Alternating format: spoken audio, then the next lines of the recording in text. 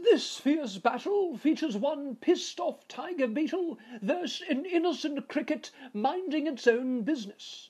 Whilst neither are in the mood for a porking, the battle takes a curious turn as the cricket goes in for a perverted counter-move by exposing the beetle's backside. Red-faced, the beetle lets go of its prey, only to prepare for another charge. In a game of revenge, the beetle clamps down on the cricket's arse tighter than a nun's cunt. In a savage attack, it uses its clamp-like jaws to rip the cricket a new arsehole. The injured prey begins to bleed out, while the beetle takes advantage by mounting its opponent and locking its jaws around the poor cricket's neck.